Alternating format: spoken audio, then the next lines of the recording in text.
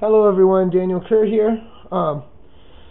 This is the ESX tutorial number 6. Now, I was promising for number 6 that there was going to be a big one, a doozy is what I said, and I'm still planning on putting that tutorial up. I'm just not quite ready for it yet, so this is number 6 instead. That will be number 7.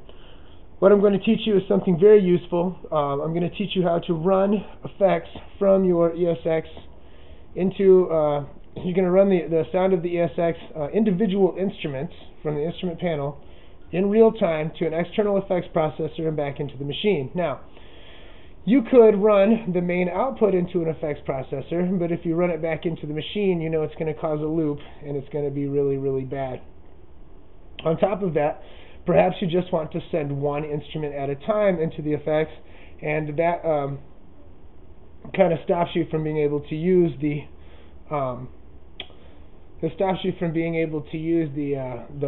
to send everything out of the main output. However, what you want to do, and for this example, I'm just going to be using a sequence that I was messing with, and what you're going to do is run individual output number 3 to your effects processor. Now, in this case, I am using the Digitech DSP-256XL, which, if you have not a lot of money and you can't afford to get a Lexicon PCM Verb, then this is actually priced for performance. It's kind of hard to beat in its price range, which you can get one used for about $100, maybe a little bit more. It's pretty sweet.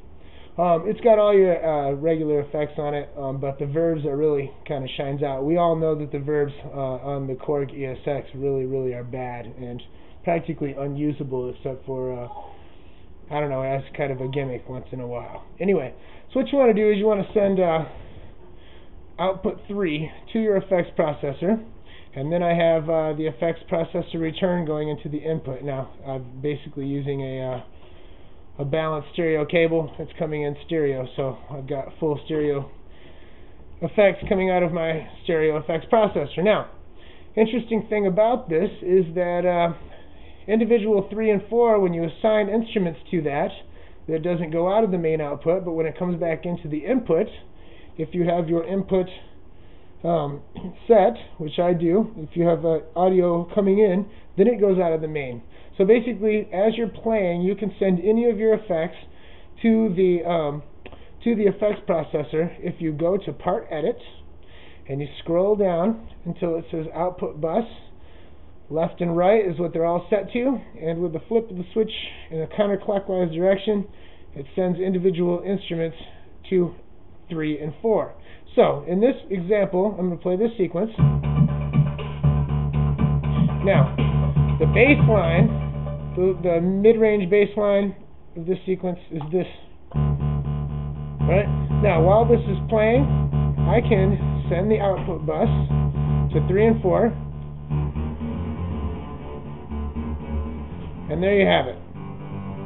The external effects processor. Alright, so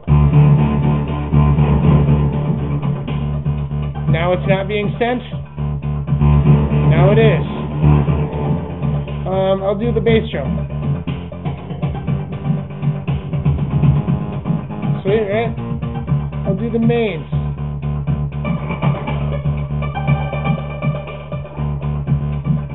I'll do the slice part.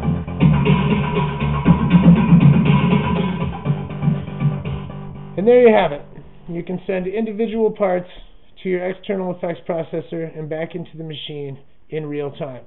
Now, notice that I don't have the audio in through button pressed. You can do that and it'll come back through just like normal at all times. However, I kind of like to use the audio in down here because then I can run that through the effects, or even while it's playing. Here, let me show you. Here, right, I'll send it to the effects. Here, wait a minute. I'm going to solo this instrument and the audio in.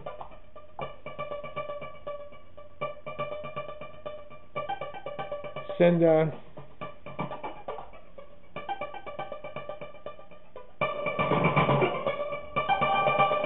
there, now let's go to the audio effects, the external effects. Now the audio in that's coming back through, I can use the filters on it.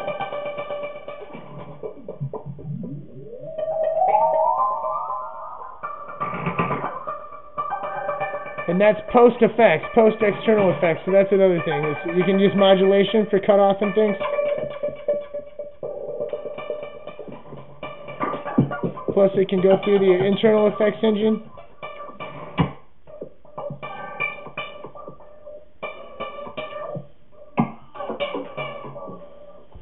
Anyway, it's a sweet little trick, and there you have it.